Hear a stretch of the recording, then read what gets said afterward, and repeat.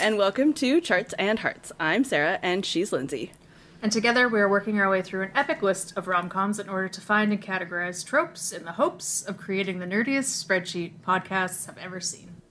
Today, in our final episode for wedding season, we're talking about The Wedding Singer. Oh, boy. I had not seen this movie maybe since it came out. Yeah, so while I was watching it, I was like, I know way more lines to this movie than I thought. So I think I watched it a lot. Yeah, but I watched it a lot, but maybe not since 2000. Yeah, no, I'm having a vision as dropped into my head of the VHS tape. So we had the VHS. So right. Yeah, I don't remember owning it, but it definitely was on TV a lot. Yeah, also true.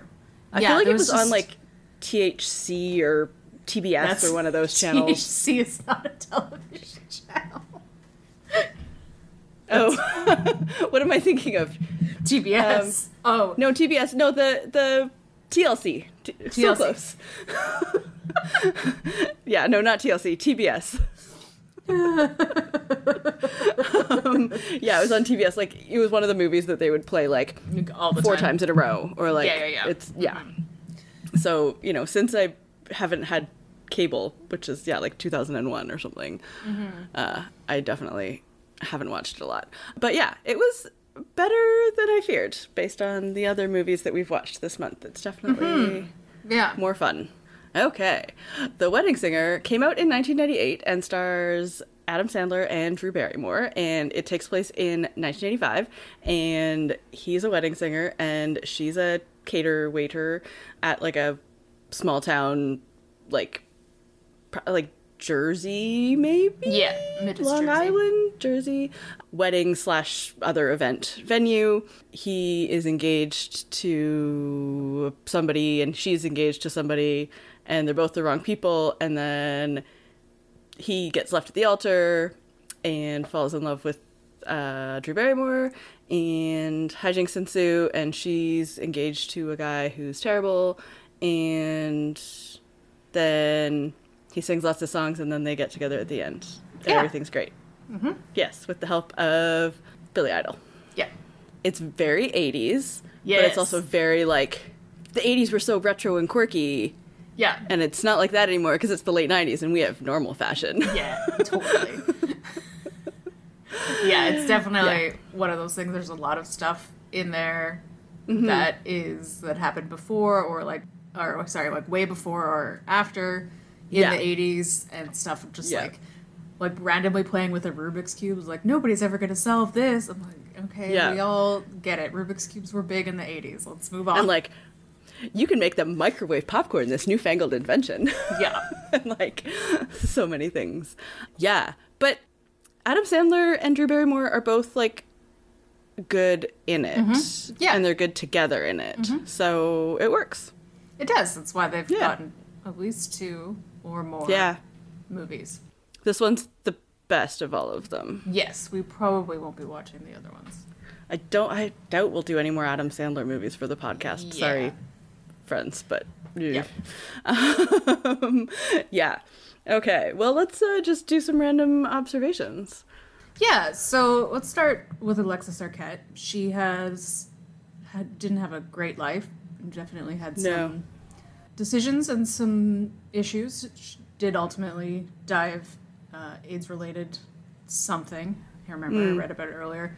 At this time, she had not gone through her gender surgery. Oh, yeah, so it was still male. Identifying as male or presenting as male. Yeah. Yeah.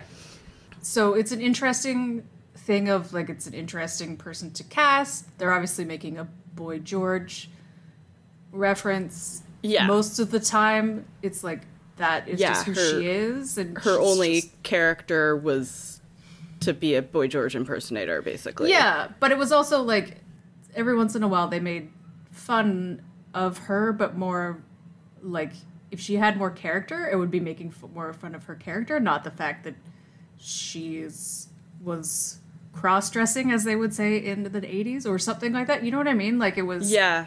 And there was definitely a lot of, gay and gender like panic jokes of like somebody, men are manly and women are not, and so like if a male character like, you know, acts like a woman or like wears jewelry or like dresses in a like more feminine way, then obviously that's to be made fun of.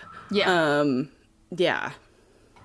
it's hard to describe. Like it was a weird, like it's a weird meta kind of thing of like they decided to cast this woman, which was great for 1998, but also like I don't know. Yeah. Well, and it kind of goes along because then the next point on our list is like there's so many fat jokes. Ugh.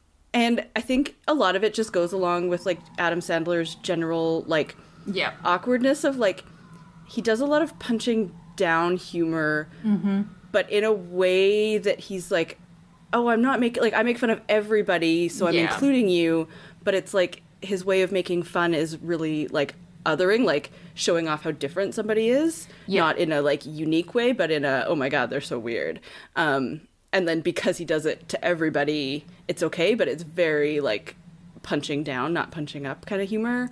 And I think that goes for both the fat jokes and like any like gender and gay stuff. It's like it's very Adam Sandler's weird, like, not my brand of humor. Yeah, there's a lot of stuff in here that he's probably said multiple times in multiple other movies and comedy shows and all that kind of stuff. It's just like it's not unique, it's not interesting, and it's not smart, and it's not it's nice. Really not smart. Like it's not good. None of it's good. You're just making fun of something that somebody probably can't control, and also like who cares? Yeah, exactly. And it's like calling attention to people's differences. Not in a good way. Yeah, but like in a sort of subtle, weird way. I don't know. And like I don't know, the fat, awkward, left out kid at the bar mitzvah, like, why does it have to be like a fat kid that's the left out one? Like, all kinds of kids get left out. But also like then because this kid is like awkward and like ignored by his peers, it's okay for him to like non-consensually grope Drew Barrymore while they're dancing. It's just, and then Adam Sandler puts the teenage girl's hands on his butt. It's just weird. So I mean, these are the reasons that we probably won't have another Adam Sandler movie on the show, because I'm generally not a fan and find him pretty like offensive, but in that like it's like in that subtle like, oh, but he's just being funny, or he's just like, he makes fun of everything. But I think the problem is like even in this one, like he's as a character he's very nice. He's a very nice character. He's very caring for a lot of people. Like he babysits, he cares about lots of things. He's really cares about his best friend, like all of this kind of stuff. And so then he's like such a nice guy. So then of course when he says these things, it's okay. And I feel like that's just how he is in all of his movies. Like I haven't seen a lot of his movies because of this reason, but it's like I'm so nice. So when I say something about a fat person, or if it was 50 First Dates, a Hawaiian indigenous person, or all sorts of other things, like it's totally fine. But it's the othering, and it's like, well, of course he doesn't mean it to be offensive, he's just trying to be funny, but like that's the whole problem with like people with from kinds of in privilege like doing humor that punches down, exactly, and like is offensive. Really funny in a lot of other scenes, like the part where the old lady gives him the meatballs into his hands is utterly ridiculous, and he's so low-key hilarious in it. And exactly. It's amazing, and like nobody's getting hurt there. No. So, like he's making fun of this like crazy old lady, but I mean, she's crazy. She put meatballs in his hands, like exactly. That's a slightly ridiculous thing to happen. So it is what it is, but we'll try to just like go with the rom-comminess of it. Not like overlooking and like saying that it's okay, but we're gonna just move on with the plot. So let's talk about the actual intended asshole in the show. Glenn, the evil doctor from ER who dates Lucy. Right? Yeah. Yep. Who basically says the same thing about Lucy that he does about Drew Barrymore in this movie. Like, it's, right. I feel like it's like same lines. Like, yeah. I owe it to her to get married is the one that made me like write down the quote and write, ew, because his personality is entitled guy who likes Miami Vice too much. He's terrible. And like, I don't even understand like why she would have gone on a second date with him. Yeah, that's a thing that I've got later on in the tropes, but I'm just like, why is she with him for like 4 years? Like, what? Yeah. It really makes her look dumb. Yeah, and like, I think they both really lack confidence. Yeah. Is why they're like with the people that are wrong for them. Like, you know, and it's like what they say about any, you know, like, you have to like yourself before you can like be in a relationship where, you know, you want anybody else to like you. Like, yeah. So I think, I don't know. But yeah, he's terrible. And I mean, and I guess this is another like Adam Sandler thing of like, he like laughs along with it for too long, I think.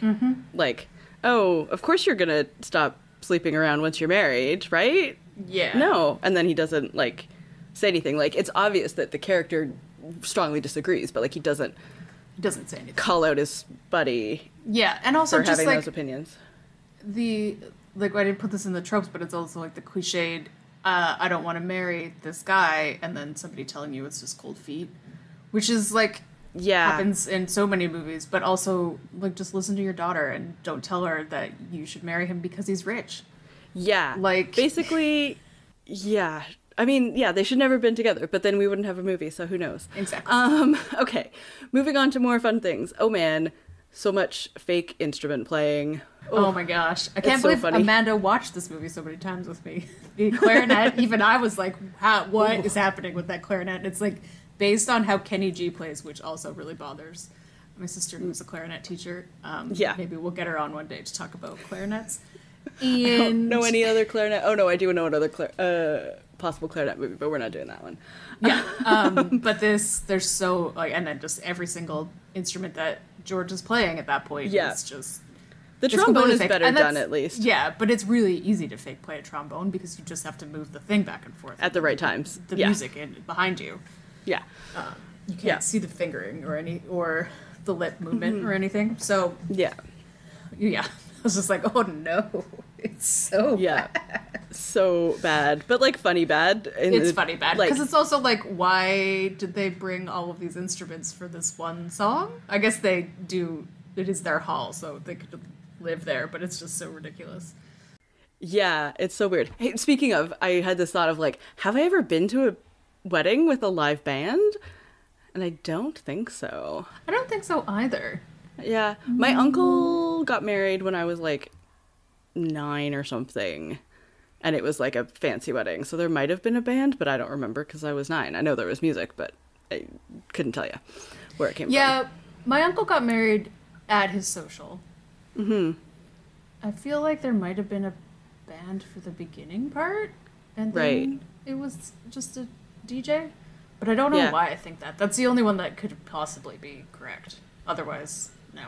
Yeah, so who knows? But yeah, it was just like, I guess in some places that's the thing, especially back then. Like, a DJ would have to have like a truck of records. Yeah. So like, bands become cheaper in comparison. Yeah, definitely. Yeah, because they don't need to own so many records. Okay. Fashion? Fashion. Yeah. So I don't really know, like, we'll talk about it later. So this movie is so 80s, like, it's extreme. But then Drew Barrymore's just here looking like what's her face from My So-Called Life, basically. Yeah. And I mean, she has some 90s-ness, but yeah, it's very much like, okay, Drew Barrymore is our like POV character, so she's gonna be like the one that looks normal, aka dressing like it's 90s, but like with a couple 80s tinges, and then everybody else looks insane by comparison. Yeah, but so much stuff. And also, like all of her looks, like she had this the butterfly jean jacket that she wears was actually Drew Barrymore's, and I guess she had it for the audition, and then they were like, "Oh, bring that because we want it to be wardrobe." Yeah, which is fine, but like that means it's a 1998 jean jacket. Exactly. And like, she has a lot of blue mascara, which definitely picked up again in the 90s. Maybe from this movie, maybe not. I don't know. But I was like, oh yeah, that blue mascara. I definitely had blue mascara around 1998. Oh man. Yeah, it was strange. Like even her hair, everybody else is wearing a wig, or has like crazy like big curly hair, and she has very sleek 90s bob. 90s, yeah. So it's just strange. Like, does she just not wear a wig? Because she wears a wig in Ever After and in Never Been Kissed, so, and this is basically her post makeover Never Been Kissed hair. Was what this is. And so I'm like, why? It was weird. I know. It felt like it was very much like Drew Barrymore has a look, and we want Drew Barrymore's look regardless. Era. Which is also strange. Of like this is one of those ones where it was all at the same time when she came out, like with Ever After and Never Been Kissed. Like she looks completely different in both of those movies. So I don't know why. But like in her personal life, she had a look. Yeah. Not in the movies. Yeah. So they wanted the character to look like Drew Barrymore, not like a character in the movie. It was weird. Yeah. So in the trivia, there's there's a couple people who did rewrites and touches and ghost. Yeah, including Adam Sandler did uncredited rewrites on the script. Yeah, and Judd Apatow, which answers a lot of questions about a lot of things. Yep. But also Carrie Fisher. Mm-hmm. So and they quoted her when she was talking about doing rewrites, and she says, "Make the women smarter and the love scenes better." And I was like, oh.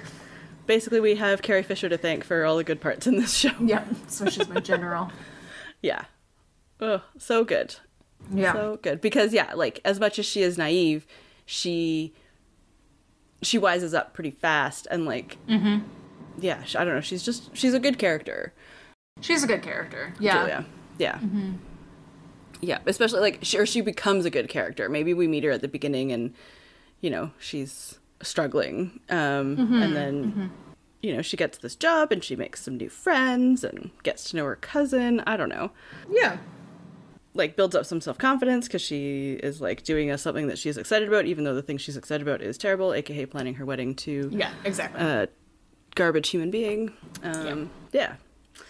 Oh, and then, well, it's Plastic Free July, and I was just every time, like, after the bar mitzvah, which is, like, a short party, and there was literally, I don't even know how many thousands of balloons that just, like, on the ground, and, like, all the glittery streamers everywhere, because it's, like, this hall is really ugly, and so to, like, cover it up and personalize it to all the, like, color-themed weddings, they just cover everything in, like, thousands of balloons and streamers. Plastic decorations, for, like... Oh, my God. Hours. I was so sad. But it's like basically a church basement looking space. Yeah, it's definitely a rec center. Yeah. And then one of my actually favorite scenes, which like when I watched it I was like, I wonder if this is still gonna be cute and good, or is it cringy, is the whole church tongue scene. Oh yeah. And I really like it still. Yeah, I really like it too. Like it's an interesting conversation that we've had with other people before they get married. So Yep. And I remember a friend talking about the scene before, like, when she was, trying to, like, envision that part of her wedding, was like, well, just think about Drew Barrymore. So, yeah, it was pretty funny. Yeah. Yeah. Okay, well, shall we summarize some tropes? Yeah. So, we've talked about this, in the wedding planner and also in our Patreon episode. So this is a big theme for this month, is partners are so bad that you want them to break up. But this one is just so extreme. So extreme. On both sides. But like, on both sides. But yeah, we've already talked about Glenn. He's just the complete, there's nothing good about him at all. And then, is it Billy? Bobby? Linda, I think. Is it Linda? Yeah. Something Robbie. Like yeah. Linda, the fiance of Robbie, Adam Sandler's character, who like leaves him at the altar, like doesn't come to her wedding, then like sleeps with him while he's drunk. Yep.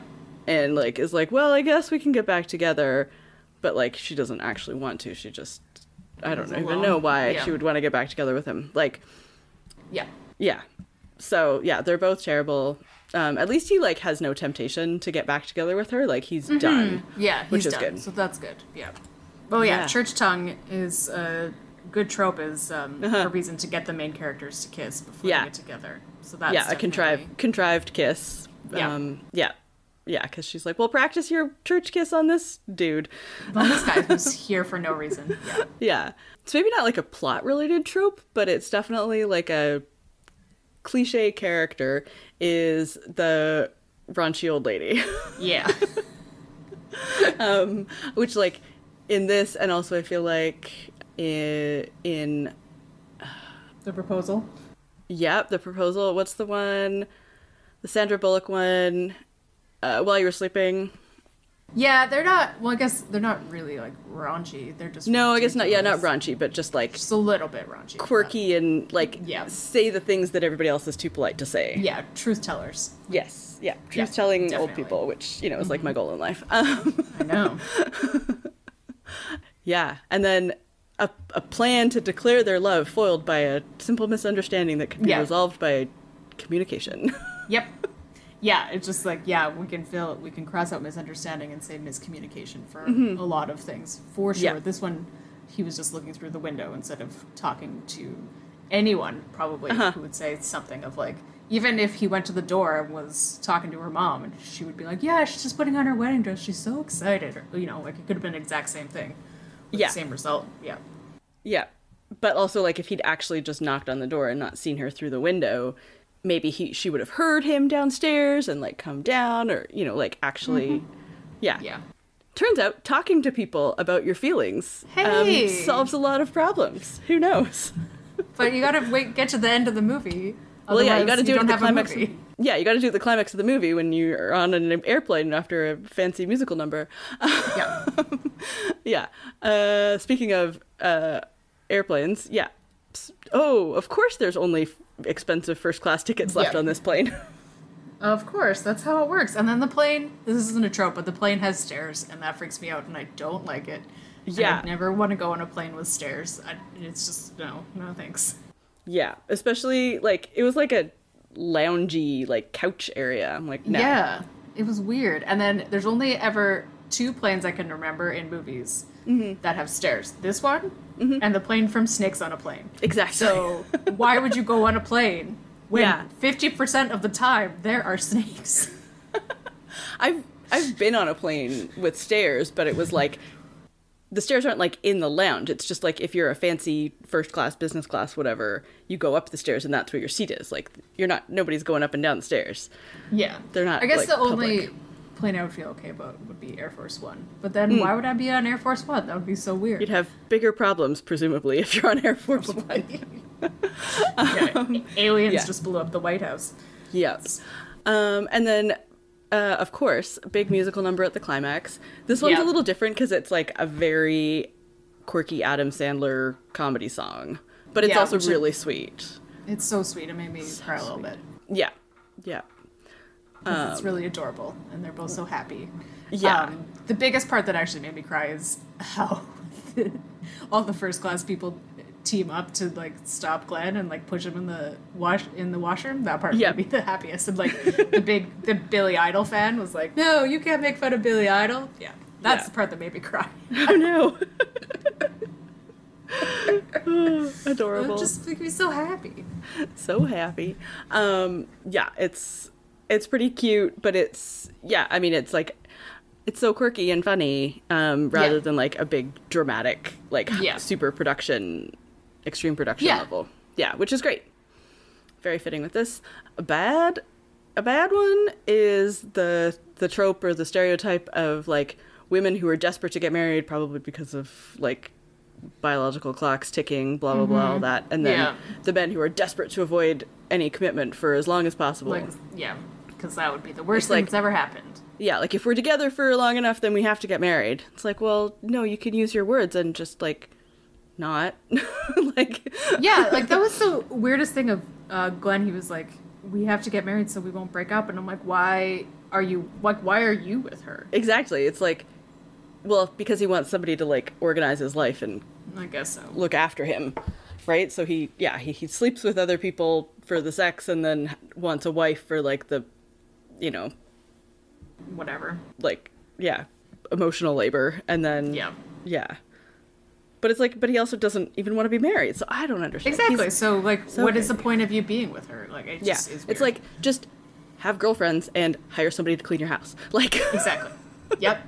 Or, you know, if you're a skeezy guy, just have multiple girlfriends. Ones that you just want to sleep with and ones that will clean your house.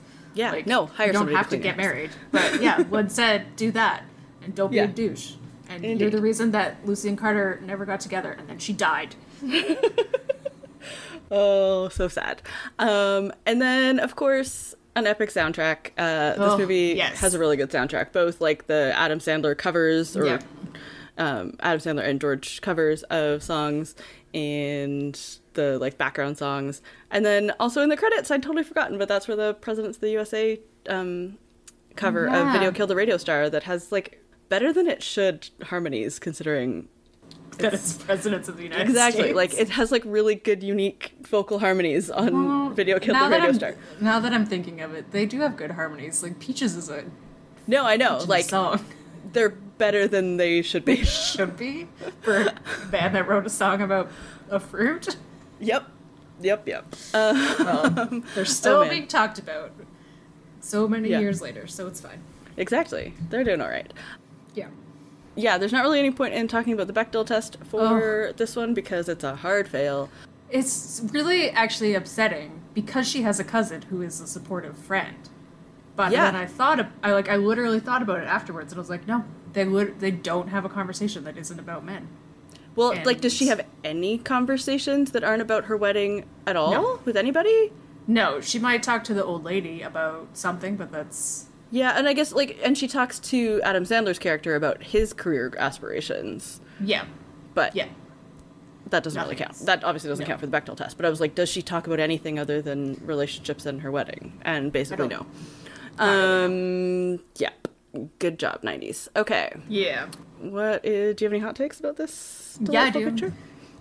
Billy Idol is amazing. I'm really confused, and I don't know enough about Billy Idol from the 80s and then from the 90s, that he looks really young, but he might just all have looked young anyway. It's not like they had de-aging MCU technology, so I don't know. Yeah. No, I think I don't know, I think he just, like, looks pretty good. Yeah. Yep. And, yeah, so he's pretty attractive, but I'm pretty sure that's Spike. Yeah. That's where that's coming from, and I'm fine with that. Because I've been attracted to Spike since 1998. So, about that. About that. Yeah, my hot take is that this is the least annoying Adam Sandler movie I've ever seen. And maybe the least annoying one out there. I don't know. As far as I know. As far as I know. Because, I generally find him pretty unwatchable, but I actually quite like him in this one, and I overall like this movie. So, it's got that going for it. Okay. Yeah.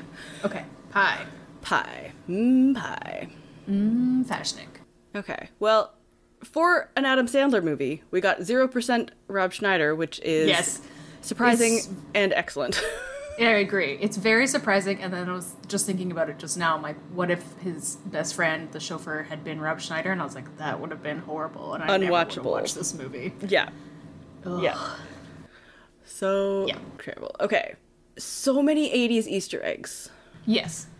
And, like we said, like, not necessarily 1985 Easter eggs, but also 1985 Easter eggs. Like, there's Flock of Seagulls, there's the Madonna gloves, there's, like, Transformer toys. There was something on TV that I don't remember. Oh, Time to Make the Donuts. Yeah, there was New Coke. Yep. Like, Thriller jacket and glove. Yeah. And the moonwalk. Yeah, crazy 90s hair, microwave popcorn, or there's, like, microwaves in general. Like, just... Oh, the CD player. Yep. Yeah, just so many things. So many things. So I feel like that's, I don't know, like a solid 30% of this movie. Yeah, I agree. Okay, so 30% 80s Easter eggs. So many 80s fashion trends, which I think is different from the Easter eggs. Yeah, I think it is too, because it's, like, aside from the, like, obvious call out ones, like the Michael Jackson glove, the rest, like, Miami Vice. Yeah. But the Christine Taylor when she's making her breakfast and she's wearing that workout outfit. I was like, yeah, she looks amazing. And that's what I would be wearing if I was exactly. Yeah, like she pulls off all of the 80s fashion. Yep. Whatever she wants to wear, she can wear. I mean, like 50%. I would minus 5% because of Drew Barrymore. Okay, so 45%, right? Because the main character does not participate in this. Okay. Yeah. Okay, color coordinated weddings. Yeah, so there's only probably actually 3, but they are so color coordinated. They're so color coordinated. Like, it makes me happy because it's so coordinated, but it would never be something that I would want. Well, and like the red one, the one where he's really sad at, like it's red and white and black and a little bit of gold, and all the guests are also following. I know the color coordinating. Yeah, I know. And maybe in the teal one too. I don't remember, but I definitely noticed it in the red one. But again, we've done so much like visual stuff that doesn't really have anything to do with the plot, so this isn't like that relevant to the plot. So like 5? Yeah. Okay. Oh yeah, and here's the thing we didn't talk about, the problem with Glenn. It's Julia Gulia. Oh, Julia Gulia. Like, is it a good joke? I don't know. Like, it's a good joke once. Exactly. And also, the fact that she never clicked on it for 4 years. Yeah. It's like, the joke of it is almost indicative of, it's like a symbol or a metaphor or something for like all the other problems with their relationship. Like, yeah, totally. Yeah. Yeah. Like, it was, like, I don't know, were people were keeping their names in the 80s. Yeah. So, you know, that's a thing that you could have done. Yeah, you can keep your name. You're not, he could you're change his lost name. I mean, in the woods. Like, yeah. It would have been okay. Yeah. Yeah, no, because, like, people our age as parents didn't necessarily change their names when they got married. So, yeah. I don't know, like, 10? 5? Sure. Maybe 5. Where are we at? Okay, so we're at 75. We're at 85, right? Yeah. So, and then... Oh, yeah. Okay, so then we've got Adam Sandler, as we've discussed, not one of our favorites, but he's also, like, strangely charming, and you're kind of like, why am I charmed by you in this movie? I don't like you, but I do like you. It's very disconcerting until you kind of, like, just get into the movie. So, yeah, we'll say this is, like, a solid 10%. Mm-hmm. And then, last up, the random out-of-nowhere cameos. Yeah, very Adam Sandler, again. Very Adam Sandler. No Rob Schneider. No Rob Schneider, thank goodness. But yeah, we've got John Lovitz, Steve Buscemi, we've got Kevin Nealon. There's probably more, but those are the ones that definitely stood out to me. Yeah. Kevin Nealon's the only one of those that actually got a credit, but he actually had, like, scripted lines, whereas I think the other, like, John Lovitz and Steve Buscemi's in it, like, quite a lot. He's got lines. Oh yeah, he does have lines at the beginning. Yeah, but I don't think he's credited. Oh, that's weird. It's super weird. Yeah, so I guess we'll give the last 5% to those random cameos. Cameos. I don't know.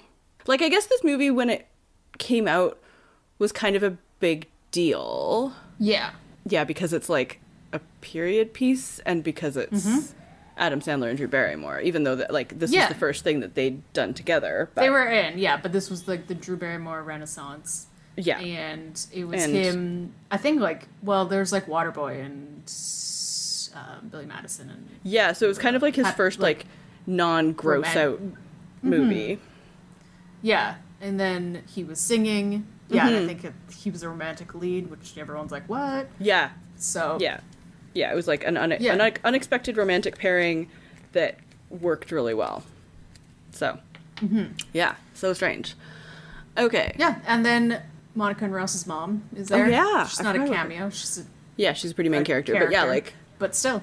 Yep. She's also there being a mom. That's what she does. Yeah, being kind of the same character that she is in Friends. Yeah. Okay. Well, there's our pie. It was pretty, very 80s. I feel like it's like a tiered wedding cake shaped pie. Yeah. Okay, what's next for these crazy kids? Do you think they're going to stay together? I feel the most confident out of the ones so far. For wedding season, or for every one that we've done? For everyone we've done. Oh, wow. Like, Troy and Gabrielle are going to break up. They're going to different colleges. Yes, no, for sure. Unless you're thinking of Jurassic World 3, and then me and Jeff Goldblum and Sam Neill, we're staying together forever. Obviously. No, I think you're probably right. Yeah, I think they have some, like, you know, they have a relationship and a life to build together, but I think they want to, so that's a good start. Yeah, I think it's good. There's parts of, like, is he ever going to tell her that Glenn was cheating on her? Or is that just going to be a thing that he knows for the rest of their lives? He does have, for humor, random anger bursts, which makes me uncomfortable. Yeah. I know it's Adam Sandler classic thing of just, like, quickly rising to anger, but I'm like, that's not funny when it's to anybody, but to your romantic partner, it's extra not funny. Yeah. So that was just like, oh. But yeah, they're otherwise, he's a very loving person. Yeah, they're very loving of each other and, like, capable of that, and, like, kind of at, like, the same point in their life. Like, yeah, that's what I was going to say. They want the same things, which is a big deal for bigger deal than you would think for all the other couples that we've talked about. Yeah. So yeah, and they have stuff in common, and, like, they like hanging out. Like, they were friends first, which I think obviously is a trope that we're going to come across a lot, but is a big deal. You know, they work well together. They planned a wedding together and got along well. Which is always a good starting of a relationship. But yeah, I think, I don't know, the fact that he didn't tell Glenn that he was cheating on her is, like, goes along with the whole thing of, like, it's just boys being boys kind of thing. But, like, you know, you can pass on sexually transmitted infections with, you know, like, all that kind of stuff. So yeah, it's a little bit meh, but also before they're together, he just is like, well, she's happy, so I want her to be happy more than I want her to be with me, which is like the opposite of most things. Yeah, and is a good instinct. Yeah. So therefore, yeah, it reminds me of Brooklyn Nine-Nine when Jake's like, I can't get mad at her for dating a guy when she doesn't know that I like her. Yeah. And it's yeah, for sure. Yep, so good. Again, like Adam Sandler being charming and sweet. It's so strange, and I don't know how to feel about it. Well, I think that probably brings us to the end of this episode. Don't forget that you can rate or review us wherever you get your podcasts, like Spotify, Apple Podcasts, all of the above. You can find us on social. We're at Charts and Hearts Podcast on Instagram and Facebook, and Charts and Hearts on Twitter. Or you can head to our website, chartsandhearts.com, where you can submit your suggestions for rom-coms or for tropes you want us to add to the list for future explorations. I had an amazing transition into what's coming up. If we go back to the part where Lucy died. And it is that next month is Shakespeare Adaptation Month. We're not doing 10 Things I Hate About You first, but if you get that reference, we are best friends. So, next August is Shakespeare Adaptation Month, and so we are starting in August with She's the Man, and that will be great, and I'm very excited about it. It's also our first Vancouver movie, so hooray! Everybody loves filming at Jericho and Vantech. Indeed. If you want to hear more about this month's theme, we just released our Patreon episode about my best friend's wedding, which was surprisingly positive. I would say 2 out of 3 wedding movies were 1.5 thumbs up. Yeah. So that's a surprise. Yeah. So hooray. Our Patreon, if you want to join us on our Patreon, it's patreon.com/Charts and Hearts Club. And we've got 2 episodes over there so far, and then they've also got the full schedule until December.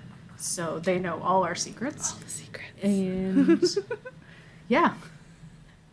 And yeah, we don't have an outro yet. Oh, I was just going to say, I think our outro is, and in the meantime, we're still working on an outro. Yep, I think that's a great outro. Yeah. Okay. Bye. Bye.